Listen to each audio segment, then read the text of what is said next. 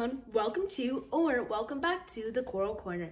Today's episode, we will be talking about, drumroll please, piranhas. Fun fact, piranhas are one of the oldest species on the planet. They have been around for millions of years with very few changes. Cool, right? Piranhas are also cannibals. They eat other piranhas when they are very hungry. Now it's time for the general facts. Species of piranhas usually never grow longer than 2 feet. Colors of piranhas range from silvery with orange bellies to completely black. Piranhas typically have deep bodies, saw-edged bellies, and blunt-shaped heads bearing triangular teeth that meet in a scissor-like bite. Their habitat ranges from northern Argentina to Colombia. They are most diverse in the Amazon River, where 20 different piranha species can be found.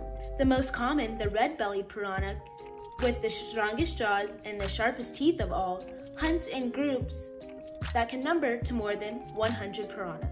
Red-bellied piranhas eat prey that is slightly larger than themselves or smaller. A group of them typically spread out to look for prey. When the prey is located, the attacking scout signals the others. This is done acoustically since piranhas have excellent hearing. A group of piranhas is called a shoal.